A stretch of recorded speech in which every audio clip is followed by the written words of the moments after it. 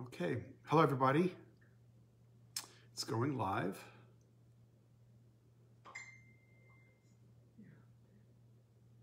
I need to get you up on my thing. And I need to get Messenger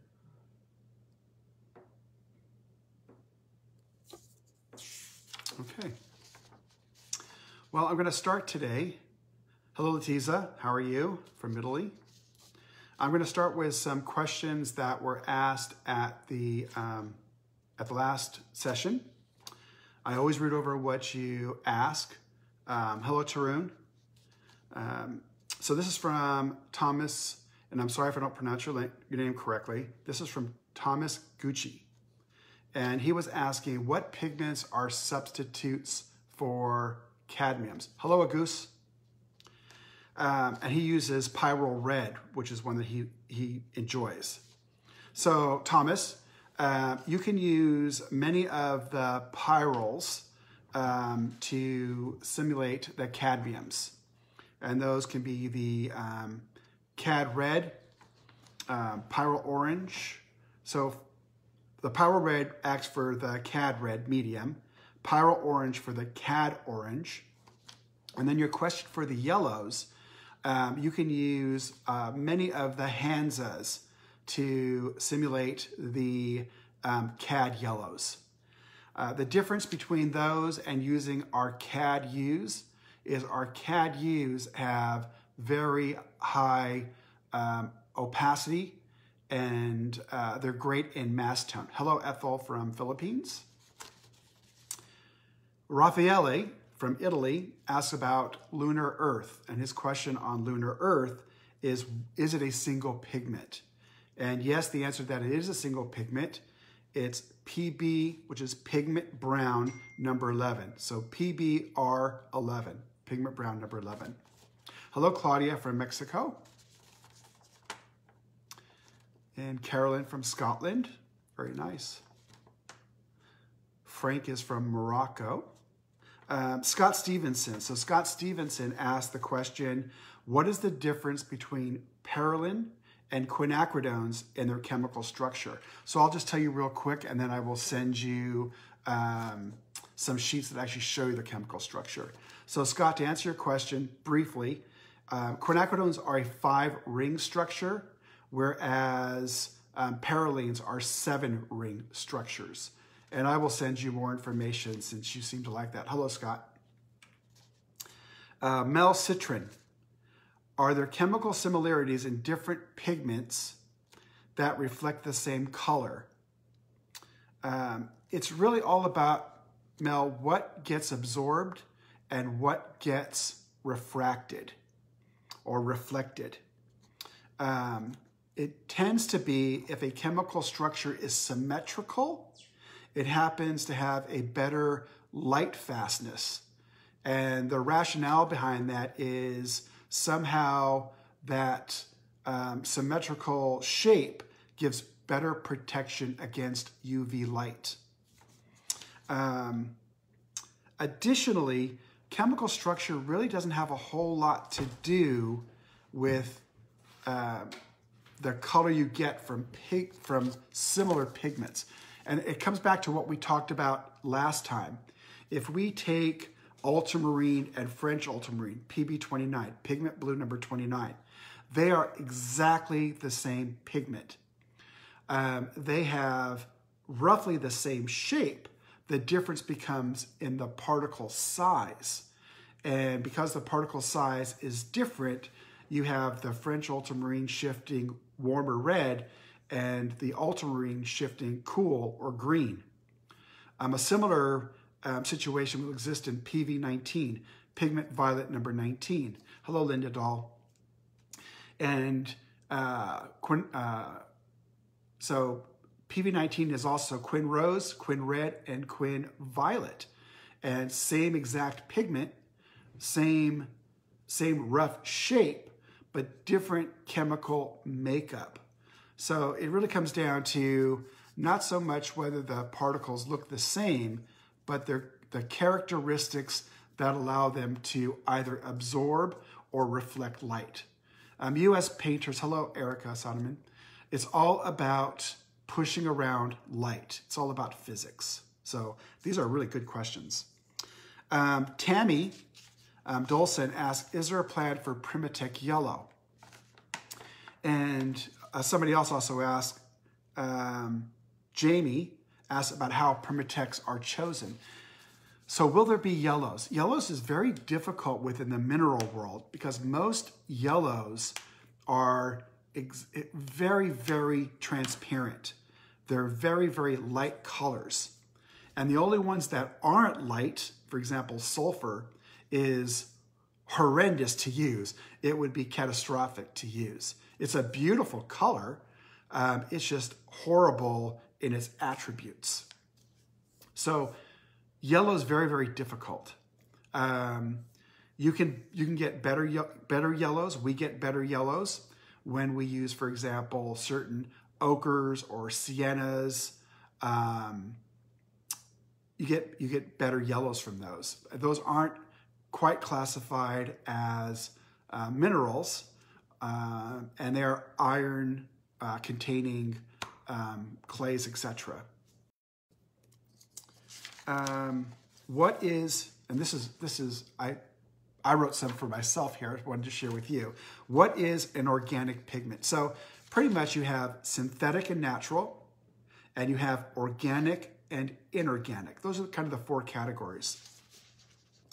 An organic pigment is any pigment which has an atom of carbon within its molecular structure. So if we had H2O, water, that has no carbon, that wouldn't be organic. Inorganic are those that don't contain a carbon atom. Now, it's chemistry, so it's not, there are exceptions. There are a lot of exceptions. And we call the exceptions hybrids. So there's some hybrid exceptions. Hello, Tanya from Georgia. Hello, George Solomon, phenomenal painter. And Lauren McCracken. So organic contains a carbon, inorganic doesn't contain a carbon. Inorganics tend to be brighter than organics. And so what's a hybrid? A hybrid would be the phthalos, for example. This was asked last time about the phthalos. Phthalo, PB15, pigment blue number 15, number 36, those contain a copper. So while it's a very long carbon string, it has a carbon. So it's considered to be an organic, although it has a metal, which would classify it as an inorganic. People also talked about PB16, which is pigment blue number 16. Pigment blue number 16 was made without copper. So it is one of the phthalos that is absolutely organic. So very interesting questions. I love your questions.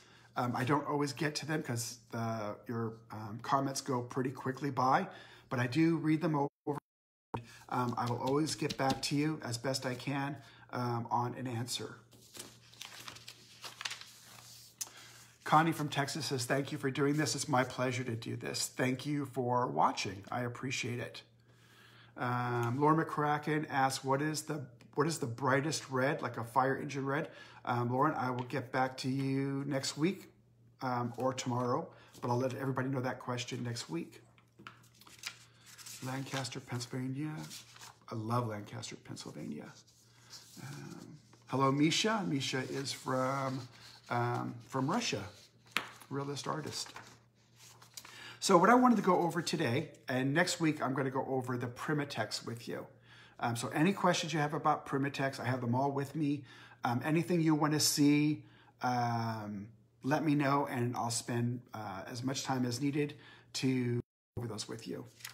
So today what I thought we would do is look at the luminescent colors. I brought them all with me. They're in the back. I'm going to bring you back there in a moment. We're going to take a look at them.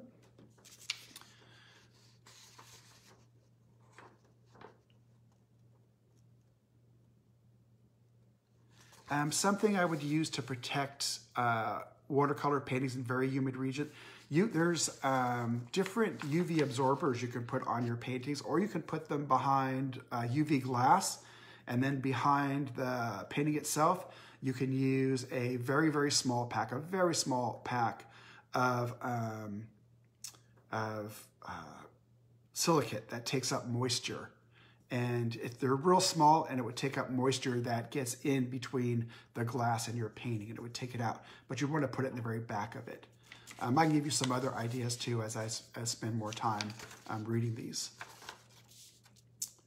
Okay, so we're going to go over the luminescent series. And remember, the luminescent series is the pearlescent, the iridescent, the interference, and the duochrome.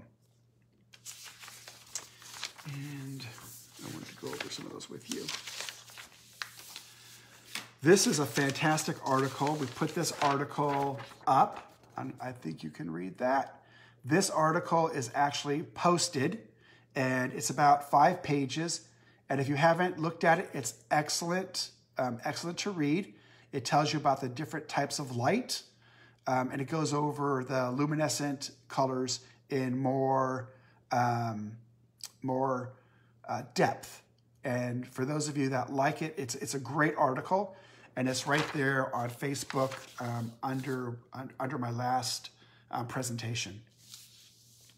So essentially, when you have organics or inorganics, those are, they absorb light. So it's light absorption. So you're seeing reflection. When you have the metallics and the interference, you're seeing another type of light. So with the metallics, you're getting reflection. So metallics would be those that contain copper, those that contain aluminum, etc.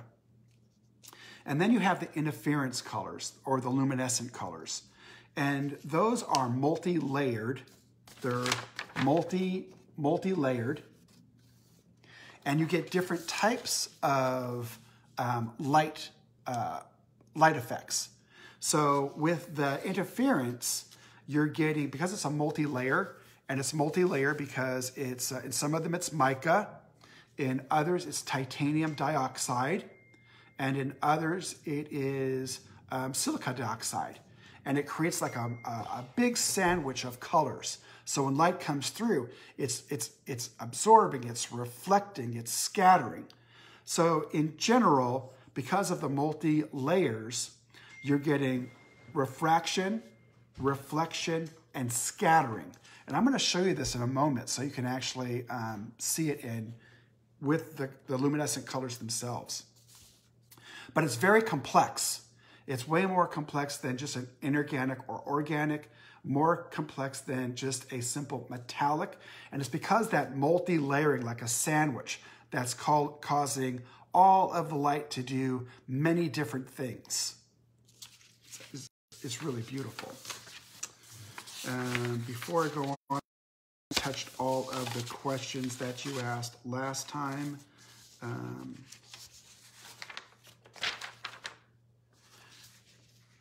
So someone asked about carbon black. Carbon black and lamp black are both organics, whereas lunar black and ivory black all have iron or a metal in them. So they're, by definition, inorganic. When we look at the, I'm going to get up just a second, excuse me.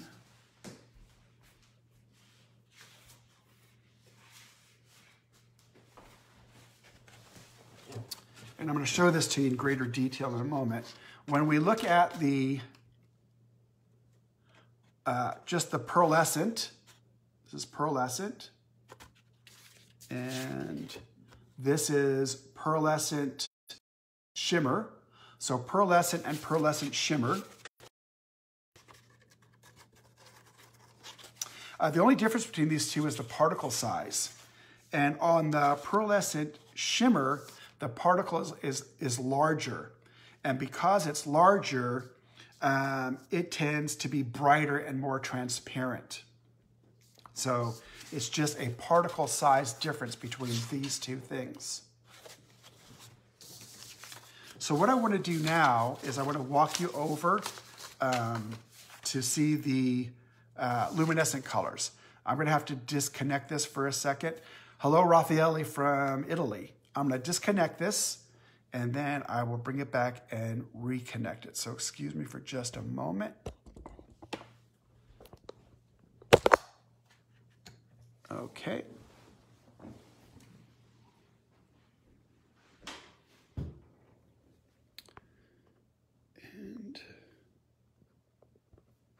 Okay, so these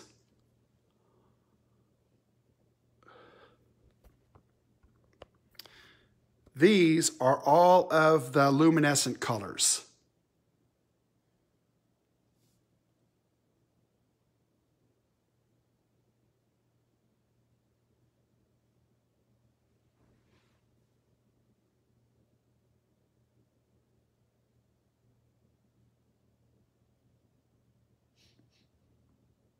So there's 48 of them.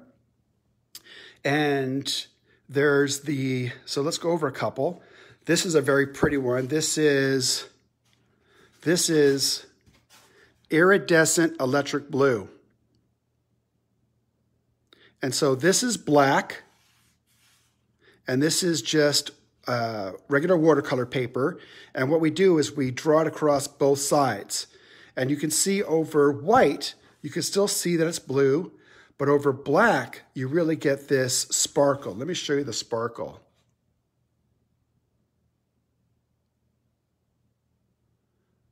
At better light, it'll sparkle even more.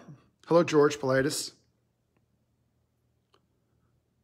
So that's an example of an iridescent. An iridescent you can still see on white. And let me give you another one. This is iridescent antique gold.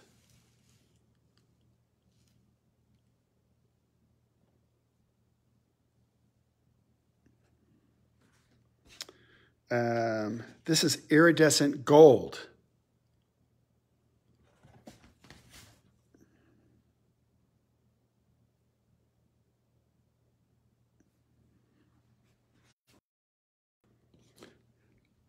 Here's iridescent topaz.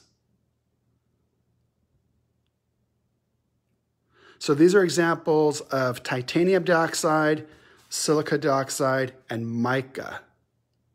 This is iridescent sunstone. See how they differ? See, on one side, it doesn't look like it's any type of a copper.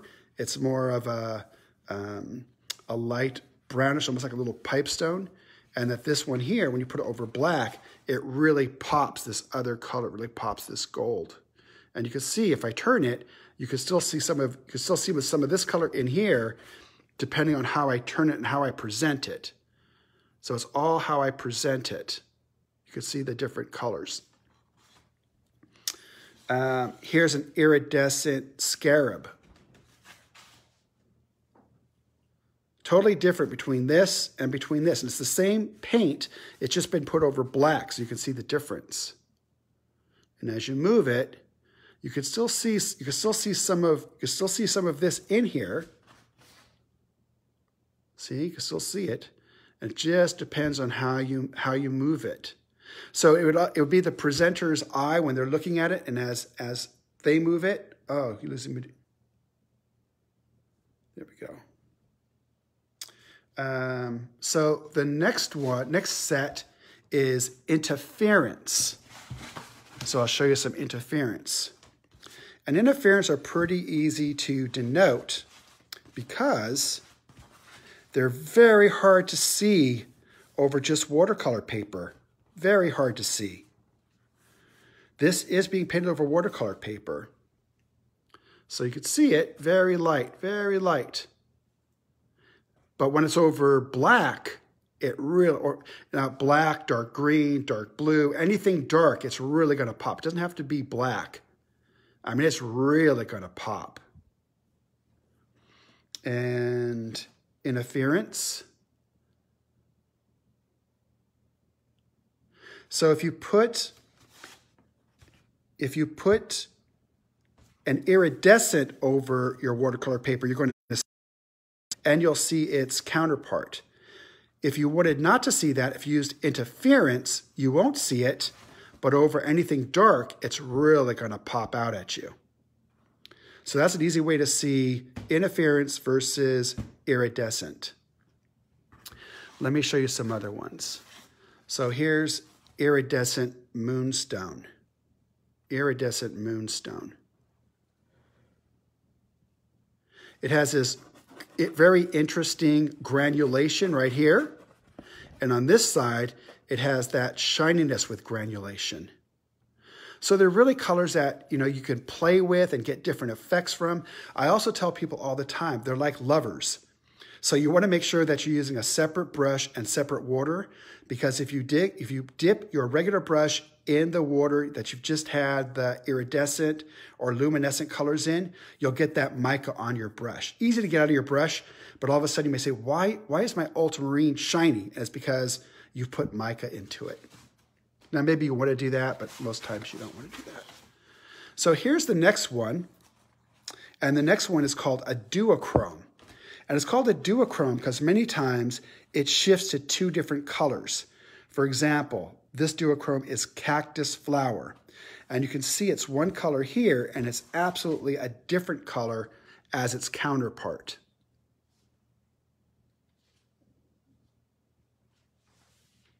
And again, that's that difference in mica, silica, or titanium dioxide. Do you mean over black watercolor paint, over black watercolor paper? It doesn't matter if you do it over a dark, this is Connie.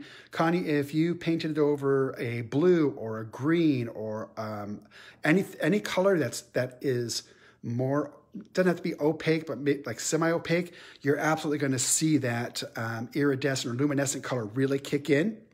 If you put it over black paper, absolutely, it's just going to pop. Or any dark colored paper, any semi-opaque or opaque color, it's super going to pop. A lot of artists are, again, putting it inside of the eye. Claudia does that from Mexico, I'm sorry, and it's just gorgeous. It brings the eye alive. I wish I'd taken some images of her eyes that she paints. They're just gorgeous. So let me show you some more duochromes. This one is desert bronze. So you can see some of the green in here when I move it. You can see some of the green right in here. See it? But over here, you get both. You get the brown, and you also get this green. And depending on how you move it is what you get. Let me show you another color. So this is duochrome green pearl. Duochrome green pearl.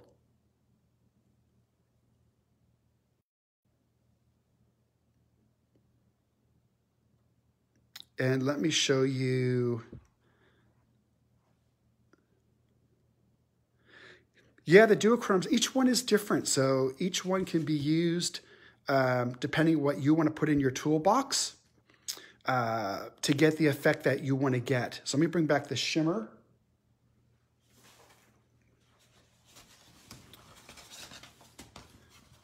So there's the shimmer, iridescent shimmer. And this is the pearlescent white. Again, the only difference is particle size. When you look, this one tends to be, you can see this one is actually pops more than this one, and that's because the particle size is larger.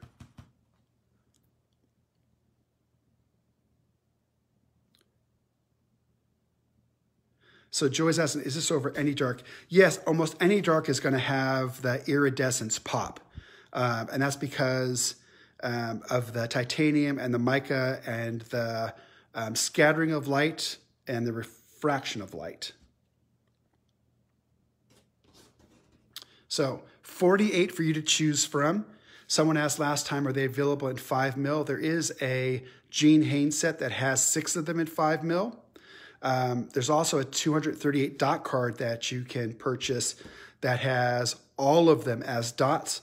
So if you wanted to practice or just see what they look like, you could do it. The thing with the, when these dry, they will re-wet. All of our paint will re-wet.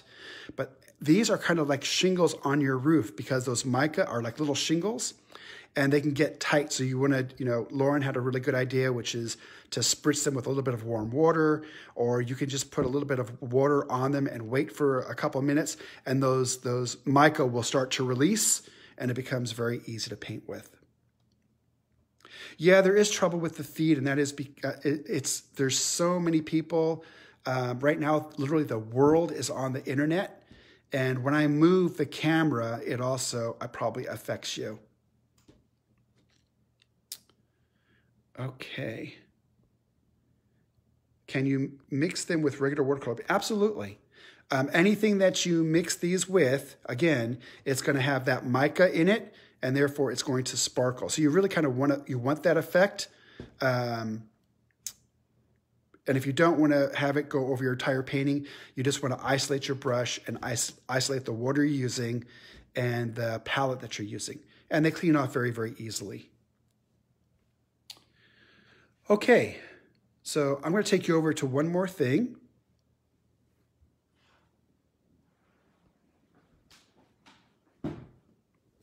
And this is a question I get asked about a lot. This is watercolor ground. And watercolor ground comes in 5 different flavors. And you can take it out of this bottle and put it on anything. You can put it on paper, any paper. You can put it on cardboard. You could put it on candles. You could put it on pie dishes. And in about 24 hours, when it dries, it becomes a watercolor substrate. So you can paint on it just like you would paint on paper. You can paint on this lamp. You can paint on tansu. You could paint on the walls, the door. You could paint on shoes. You could paint on everything. It takes about 24 hours for it to cure. And then what you have is a watercolor substrate. We did this because a lot of artists, if you're an oil colorist or an acrylic artist, you can pretty much paint on anything. And this was a way to allow watercolorists to be able to paint on anything. You could also take a brush or a sponge and you can lift up by just touching, and it gives this, I don't know if you can see it here, it gives it this, oops. It gives it this texture, so you could add texture to anything. So it's really a matter of being as creative as you want to be. What we try to do at Daniel Smith is give you as the artist a number of tools that you can put in your toolbox to use as you see fit. Some people love this. I know some are using it to put into shows. It's just fun to play with. It's a fun thing to play with. Let's see, I'm going to answer some of your questions. I'm sorry, I'm going to turn around here real quick and come back. Let's see what questions you have. And bring my light back. And there we go. Okay. So next week we'll go over the Primotex. Please send me any question you have on the Primotex. I think what I'll do is I will start taking images of my machines in manufacturing. So when I talk about a 3-roll mill, you can actually see what a 3-roll mill looks like. I have been doing what's called In the Artist Studio, and I've been calling artists that I know all over the world. The one that I'm putting on today is Alvaro Castanet, and he will be on our Daniel Smith YouTube channel as well as Facebook.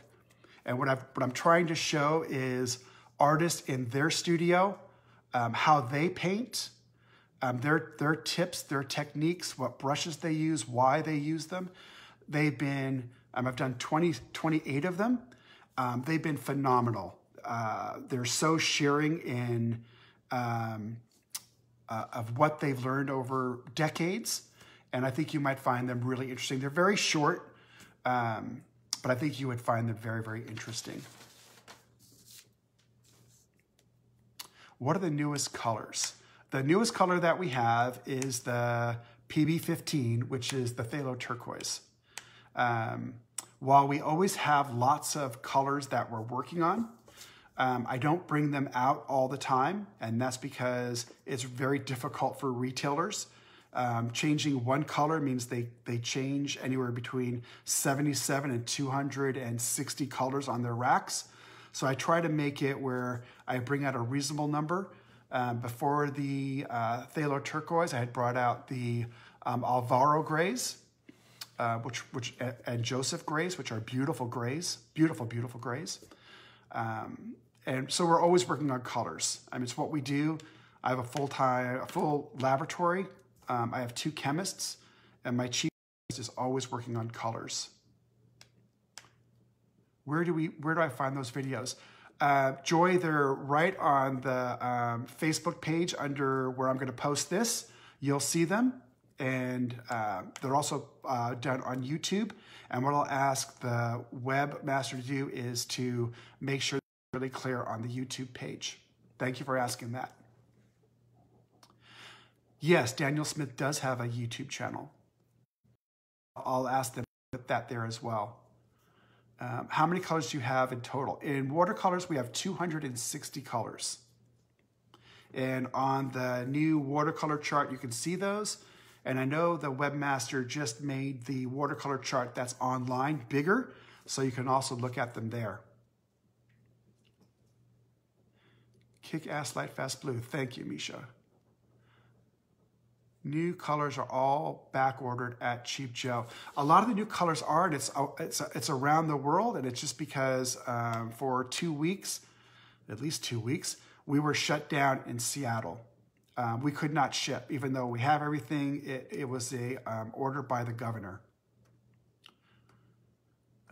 Those are gorgeous. Alvaro's Fresco is my favorite. Alvaro's Fresco and his Caliente are extremely popular. In fact, when you hear some of the artists that I had presentations with, they love it as well. They are beautiful, beautiful grays. Yes, Angela says it's also on Instagram. Yes, they're also on Instagram. Joseph's, this is Tess. Joseph's gray is something unbelievable. Yes, Alvaro's grays and Joseph's grays. We spent months upon months upon months going back and forth with both of those artists. They're wonderful artists, getting it to meet their criteria, how it would break, how it would granulate, how it would mix. And I think they are truly wonderful. How do I get a new watercolor chart? Annie, almost any store can get you a watercolor chart. We make those available. They would have to order from us, but we would send those out to them. We try to give them to society, so please ask your local store that carries Daniel Smith. They should have them. If not, they can get them. Dick Blick, yeah, Dick Blick has everything that we carry. They and Jerry's and several others actually carry a large supply in their warehouse and distribution center, so they tend to have it when other people don't. We love everybody that carries it. We're so appreciative of brick and mortar stores, etc. So, do you have factory tours? I do have factory tours.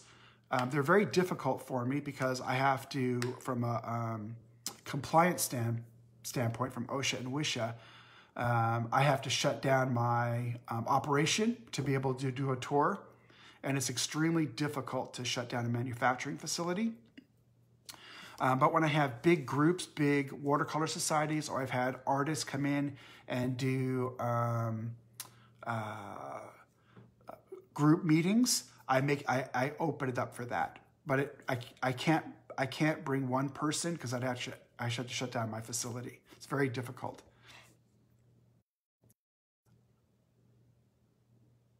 Janet Meads, no problem. Love Lunar. Yeah, the Lunar Blue is a beautiful color. When watercolor ground is there a sealer you can recommend after you've done a painting? You know, there's some UV, and I will get back to you, Kim, on that. There's some UV product that you can spray over the top. You just need to be careful because watercolor being an aqueous medium, you could accidentally re-wet an area and it might not look good. So it's always best to test it. To really make sure, one of the easiest ways is to use UV glass. And then we're working on other ways to be able to do it. But those are probably the two best ways. I've been on a tour, remember that art teachers conference? Yes, the art teachers conference tour. Yeah, I always try to open it up for teachers because I think the more that we can have our young people understand, not be afraid of the chemistry and the physics, and know it's an integral part of the artistic process, it's better for all of us. It's good for the science majors to understand the art side. It's good for the art side to understand the science side. It's a win-win all around. So I'm always very proud to do those. Can you do a video tour of the plant? I think what I'm going to do is do the machine so you see how each machine operates. I think it'll give, so probably from the paint recipe all the way to the final product, I'll show you over a series of weeks how I get there.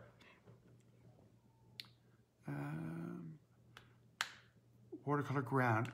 Can it ruin brushes? Do you have to apply it with an old brush? No, you can apply it's water miscible. So you can apply the watercolor ground with a brush, and then when you're done, you want to, you absolutely want to clean it through so you get all of the material out of it. You can also use a foam brush. It's easy to use. They're inexpensive. They're cheap. And they do a really good job. You can actually give texture or no texture with a foam brush. So that's something you can use as well. You don't have to use a Kolinsky to use the watercolor ground. Hello, Besnik from Kosovo. I did a film in the artist studio with Besnik. It's wonderful. He's a wonderful man, wonderful artist. Very giving person. Will we see photos of your machines? Yes, you'll see photos of the machines. Not only do I have the manufacturing plant that makes the color, I have another manufacturing plant that produces the pigment. And that's a very, very interesting process in itself, and I'll probably show you that as well. Raphael, I will give you information on the goethite. Does the interference and iridescent come on a dark card? Yes, they do. So this is Tanis. The 238 has all of the iridescent, all of the interference, all of the duochrome, and iridescent, interference, duochrome, and pearlescent. It has them all. There's also a 66 dot card that has a reasonable proportion of them. So either one of those cards would have the luminescent colors. I enjoy doing the presentations, Kim. Thank you so much. Please, the more questions you ask, I really love it. I love to be challenged. It allows me to grow, and I love growing. I'm all about growing, so I love that as well. And so next week, we will be doing the Primotex. I'll show you the Primotex. So any questions you have about them, there were some really good questions last time about, do we have a Primatech Yellow? If not, why not? How long does it take to make a Primatech? That's super interesting. How do you source the Primotex? I'll go over all of this with you. Well, okay, let me just show you a couple more things. I'm gonna have two presentations. I do one for India and that region of the world, and I do this one on Friday. So one on Thursday, one on Friday. So let me hold this up for you to read it.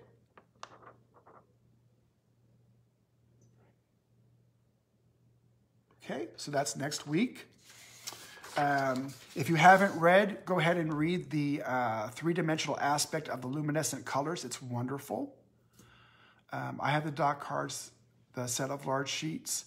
Yes, Sylvian, the large sheets, there's 4 pages of them. They would have just about everything. 238 out of 260. So next week at Thursday at 2 o'clock and Friday at 10 o'clock, I'll be doing the Primitex. Does yellow jasper not make a good enough Primitex? No, yellow jasper is yellow in itself is usually very difficult. This is Debbie Cleveland. Yellow is very difficult because usually as minerals, they're very super transparent. So when I process them down into pigment, there's just no color left. In general, it takes a lot of processing for a Primatech. You really have to condense it over and over, or it can be quite light. So it's a lot of processing. Hello, Tarun. Could you run that date? Of course I can.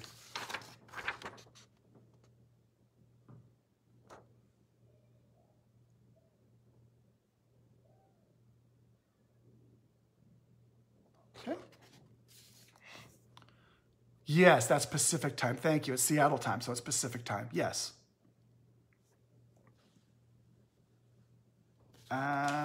The next week,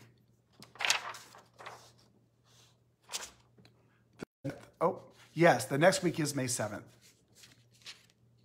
Hi, Catherine. Thank you, Carolyn. All the times are Pacific times. And no, we don't make color pencils. It's kind of not our niche. We really focus on watercolor mediums, oil mediums.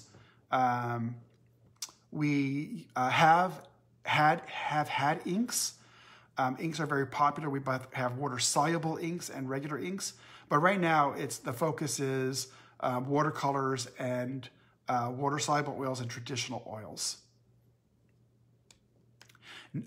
So on Mountain Time, you're an hour difference than Pacific time. So Pacific time is just Seattle time for us.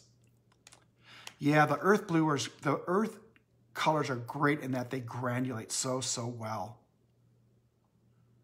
Moonglow is a phenomenal color. If you like Moonglow, you might want to try Shadow Violet. Moonglow is a red shift. Shadow Violet is an orange shift. They're both quite beautiful, very granulating colors. How do color sticks work? Color sticks work, it's just a way to have almost like a pen in your hand. So you can paint at the tip. You can draw it down and re-wet it. What I will do, that's a great question. What I will do is not only will we talk about Primitex, I will go over watercolor sticks as well next time. So you see those. Tanis, thank you for asking that question. I will bring those in so people can actually see them. Where can you purchase the dock cards? Depending where in the world you're at, brick and mortar stores that carry our product have it. KDS in India has them. Here in the US, almost any of the internet dealers have them. Thank you, Tom. Raphael, 9 hours later, Rome time. Yeah, so I'm going to be leaving. I wanted to thank you all so very much. I think if you take a look at Alvaro's video, you'll really love it. He's a phenomenal artist, very passionate man. You can see that in his paintings. They're full of passion and life, as are many of the other artists I've interviewed. Everyone has a different technique, and I think sometimes as people that love our craft, the more that you can see from other people and the direction they take, it allows us to broaden ourselves. So I would really recommend you watch as many as possible. I think no matter which one it is, you will gain something out of it. All right, thank you all very much. I appreciate it. Again, ask questions, leave them on Facebook. I go over every single one of them, and I will love getting back to you. All right, goodbye from Seattle. Thank you for watching.